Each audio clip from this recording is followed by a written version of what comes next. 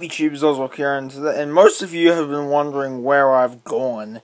Yeah, I've just been dealing with real life stuff, like, for example, school's back, which means I'll try to do more school vlogs, and, or real life stuff, and yeah, I'm also editing something very special. It's a surprise. And I'm also editing the 23 Savage music video, juggling all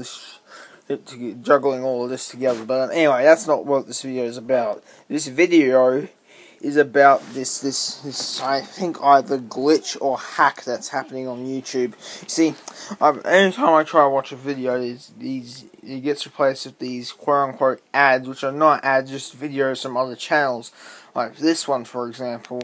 This one, as you can clearly tell, it's one of those stupid kid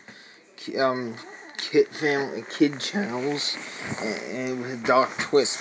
But from this video, all it is just royalty-free music and this dice rolling while it's reading the number on the top of it. It's not that interesting. Yeah, but there were some other ones I couldn't get a picture of. So you gotta take my word for these ones. One of them was like a GTA clickbait video, and the other one was just a vlog where a guy just makes a nuisance of himself in a coffee shop. It's pretty shit, but this is actually the scary. But I found something much scarier like 2 nights ago. What the hell is this? I was just, oh my god, I think this is an ISIS beheading video.